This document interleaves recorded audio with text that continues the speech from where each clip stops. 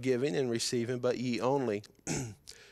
For even in Thessalonica ye sent once and again unto my necessity, not because I desired a gift, but I desired fruit that may abound to your account. Verse 18, but I have all and abound. I am full, having received of Epaphroditus the things which were sent from you, an odor of sweet smell, a sacrifice accountable, well-pleasing to God. But my God shall supply all your needs according to his riches and glory in Christ, by Christ Jesus. Let's pray, then we'll get started this morning. Father, we thank you for this day. We're so thankful for the opportunity we have to come and to open your word once again and try to learn some truths or principles, or Father, be reminded of some great principles that will help us in this journey called the Christian life. Father, we come before you, thanking you most of all for our salvation. We thank you for a great church that we can come, and on Sunday mornings and Sunday nights and Wednesday nights we can leave the cares of this world at the door and enter into your house. And Father, have a man of God get up and preach and try to help us to strive to be better Christians. We thank you for our pastor. We thank you for our church. We thank you for our deacons and our leaders. Lord, we ask that you would bless them, please. We come before you this morning, Lord, with needs. Father, we think of the many that raised their hand and said they had unspoken prayer requests. Father, you know what is on the hearts and in the minds of our dear class members. Father, we ask that you would work your will and your way in each individual life. Father, I know in my life I have some things that only you know about that we're asking for. Lord, we ask that you would work your will and your way there. We think of the ones who are sick, Lord. We think of Albert and Jason. We think of Brother Ron. We think of Rita. We think of Emily and Jerry. Father, we think of Andrew. We think of Kristen. We think of Angela, Lord, all that are fighting different battles that they have physically. We ask, Lord, that you would work your will and your way in each individual life, Father. We ask they'd see your hand in the circumstances that they find themselves in. We think of Brother Paul this morning. We ask that you touch his body and heal him. We think of Andrew as he's having a procedure this week. Lord, we ask that you would help the doctors to diagnose exactly what is wrong so they'll be able to help him. Father, we'd ask you to do that, please. Lord, we're asking this morning also that you would continue to be with Brother Drexel. We ask, Lord, that you we thank you the procedure went well. We ask, Lord, that you'll bring comfort to his body, please. We'd ask you to do that, please. And Father, we just ask that you would help me this morning as I teach. I ask, Father, that you give me very clear thoughts. I ask, Lord, that you would help me to relay some great truths that is found in this passage of Scripture, Lord. I'm asking you, Holy Spirit, to fill me with thy power. I yield myself to you as best way I know how, Father, because I know that the only eternal difference that's going to be made in the next few minutes will come from you. We sure do thank you for all you've done for us. In Jesus' name, amen. Probably one of the most powerful verses or most encouraging verses to me is found in verse number 13 of Philippians chapter 4.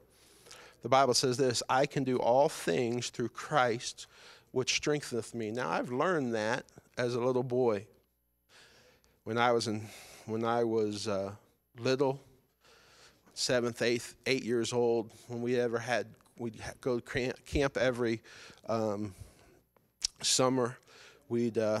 Part of the program was for us to memorize as much scripture and get points for our team. So every year, one of the verses that was always on the sheet, which was always a good 25 points for your team, because I wasn't very good at memorizing, but I could pick the really easy ones, and that was an easy one. Boy, that's real hard. I can do all things through Christ which strengthens me, Philippians 4:13.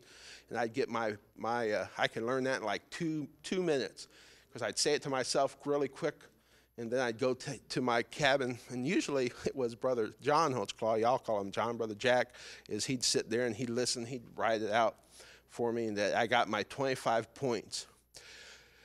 But truthfully, this verse did not become real to me until I was 18. Now, remember, for 11 years or 12 years every year, because truthfully, the memory verses never change. So for every summer in July, the last 2 weeks of July, I would go and I would say this verse: I can do all things through Christ which strengtheneth me. Philippians 4:13. I can do all things every year, 25 points. When I was 18, probably I would say January, February, when the Lord was really working with me about working with young people and really serving the Lord with my life. You know, being a senior in high school last semester, you have a lot of things going through your mind because you're fixing to step out of high school, and you've got to try to figure out what you're going to do with your life. And the Lord was really working on my heart and my life. And you met him at our adoption party. Mr. Akins has a son. His name's Gerald. And I was 18.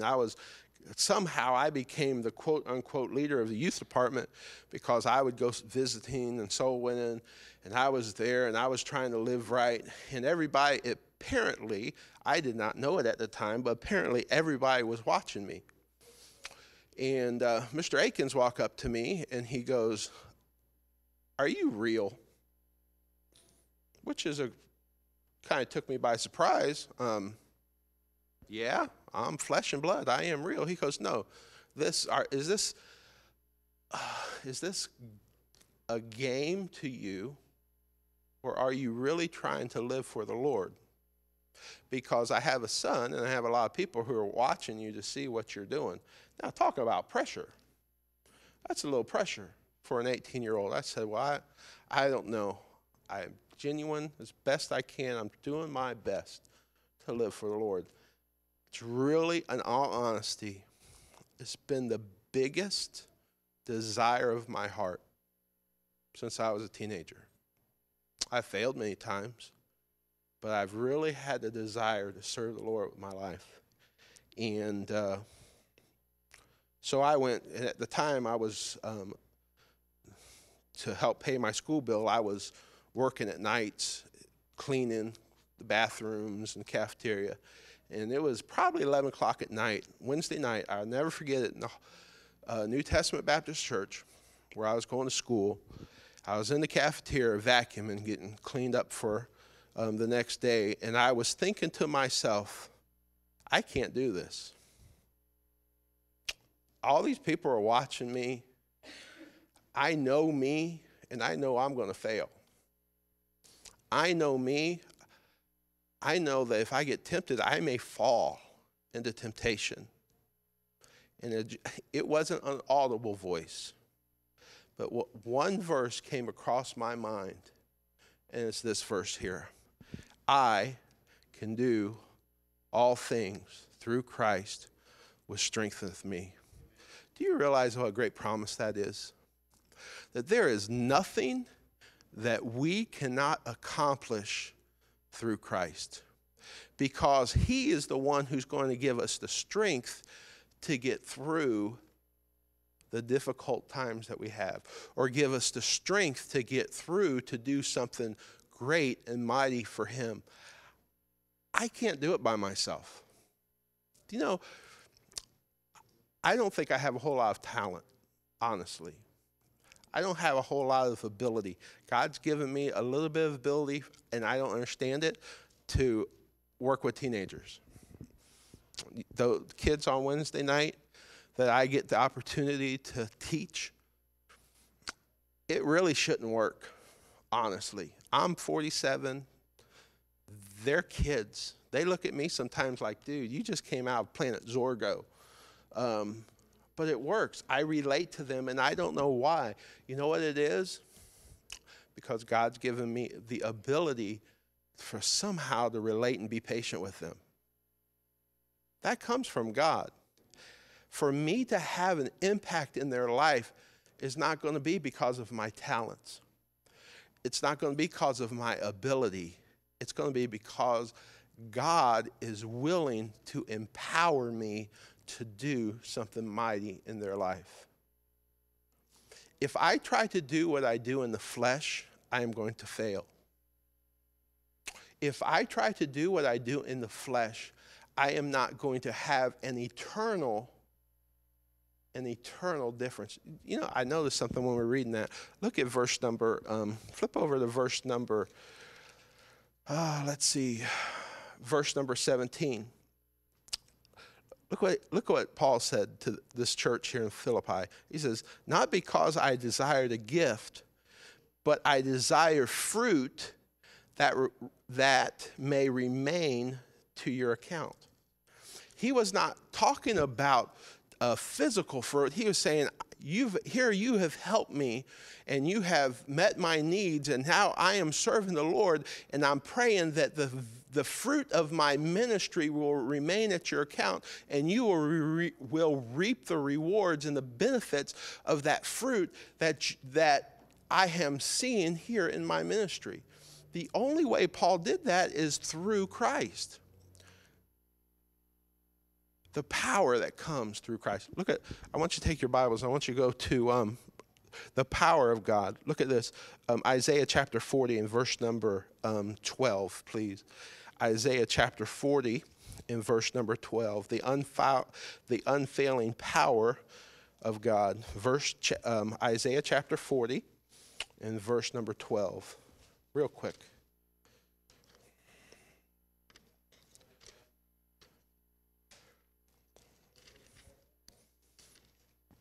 Isaiah chapter 40 and verse 12, the Bible says this, who hath measured the waters in the hollow of his hand, and meted out heavens with a span, and comprehended the dust of the earth in a measure, and weighed the mountains in scales, and the hills in a balance, who hath directed the spirit of the Lord, and being his counselor hath taught us, who hath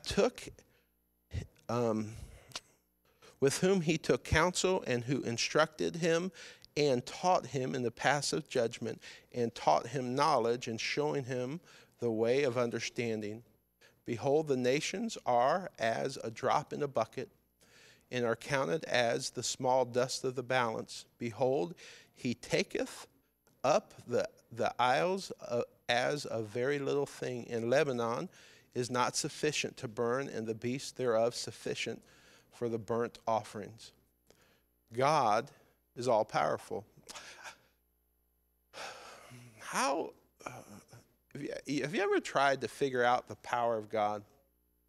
The omniscience, I think that's the word. How all powerful God is. Think about this. The Bible says he took the mountains as scales, that he could speak this world, and just in the spoken word, he spoke this world into existence. And we have the opportunity to tap into that power through Christ.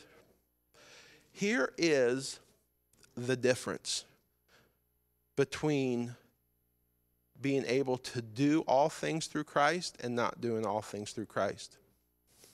Your willingness to yield yourself to him. I forget this because it just popped in my head. Psalms, I think it's 85, Psalm 85, middle of verse 14, 15, around there, I think. Who hath limited the Holy One of Israel?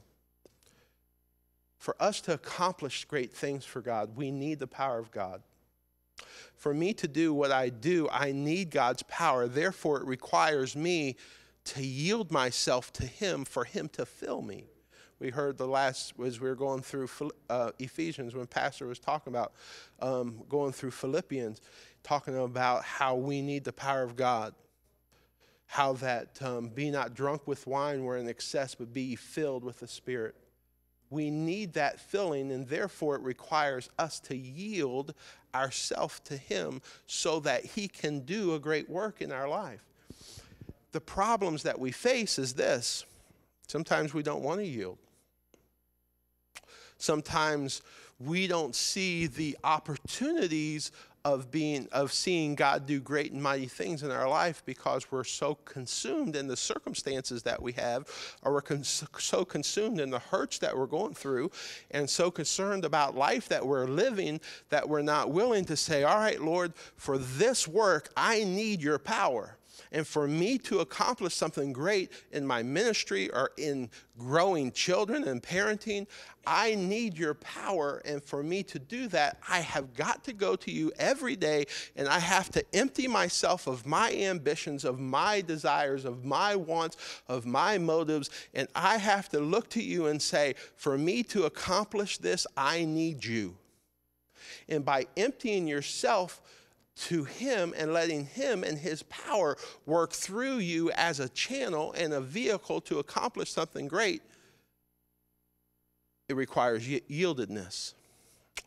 In the last year, Linda and I have taken on a very big responsibility. I want AJ to turn out right. I have high hopes for him. I have big dreams for him. God did not take that little boy from the circumstances that he was and put him into our life without a purpose and a plan. I have found out something. Parenting is hard. I have found out that he don't just listen when I want him to listen. Now, much as we laugh and we play, and we have I'd say 95% of the time, it's harmony in the house. That's that 5% that we're working on. But for me to have him turn out right, yes, I realize he's going to make a decision at some point. But during these formative years, I looked to the Lord one day and I said, I don't know if I can do this, because it's hard. But what's the Bible say? I can do all things through Christ, which strengtheneth me. So I go to the Lord and I pray and I beg him to give me the wisdom and the power that I need to help him become the purpose why he put him with us. I don't know what will happen with the baby, honestly. I don't know if it's just a season God has allowed us to have him, or if it will turn into something longer than that. I do know this. I go to the Lord and I say, why we have him, I'd never dealt with a sick baby before. That's a whole different ball game. You sitting in all children's and you're looking at this little baby. That's a whole different ball game. You don't think I spent some time praying and asking God to do something in his little life? If you're willing to yield, you can see God do great things. If you're willing to yield, because his power is not short. His power is not selective. God will give you the same power if you're willing to yield as any preacher has ever stood and preached, or any Sunday school teacher. If you're willing to do what is required for you to have God's power in your life, it means we got to take some things out. God's not going to use a dirty vessel. He's got to use a clean vessel. So it's important for us to make sure that not only are we yielded, but we're also finding those areas of our lives that we're working on to try to get under control, or to help get a handle on, so that God can use us to a greater and mighty need. I don't want this to be a job to me. Sunday morning, I don't want it to be a job. Wednesday night, I don't want it to be something that I have to do. I missed Wednesday night. I hate missing. But I want God's power, because I want to have an eternal impact, not only in their lives, but in your lives. I want you to learn. When you come on Sunday mornings, I want you to have something that you can go home with Sunday afternoon on your way home and say, you know, here's a principle I can take, and I can still apply it to my life just to help me to become a better Christian. Because we're all on this journey. We're all striving to become a better Christian. And for us to become better Christians, I've got to have something for God to give you to help you to become a better Christian. Do you understand how, to me, illogical, for the most part, it is for me to teach this class? I'm 47. A lot of you are a lot older than that. A lot of you have spent, not a lot older, that wouldn't be right to say that. You have a few more years than me on that. And you've been Christians longer than I have been a Christian. But look, God allowed me to be the teacher of this class for a purpose, by God's design. You don't think during the week I go and I ask God and say, you've got to give me something and you've got to use me so I can help each and every one in my class take that one step closer. Because that's what I want. That's what my desire is. And if I felt like I could not do that, I would be the first to resign. Because my desire is all of us collectively taking that next step. Because I can do all things through Christ which strengtheneth me. If you're willing to yield, if you're willing to find those areas of your life to work on, I have them. I have areas I still work on. I have things I still struggle with. And sometimes I'm like, Lord, I don't know if I can get victory over this. This verse comes to my mind. You can do it if you're willing. You know, and some of it is this too, at least in my case. Sometimes it's just a lack of commitment to accomplish what God has. Sometimes, I don't know about you, but I get lazy. Sometimes I'm like, you know what? I know what I need to do. I'll give you a good example. This is a stupid example, but it's a true example. I need to cut my grass. Now, it would take me exactly maybe 10 minutes total. The hardest thing I have to do about cutting my grass is turning the switch to turn the lawnmower on. But I haven't cut it. You know why? I'm just putting it off. How many times do we in our Christian lives do the same thing? I know I need to read my Bible, but I'll put it off. I know I need to spend more time in prayer. Other things come in our lives that draw our attention away.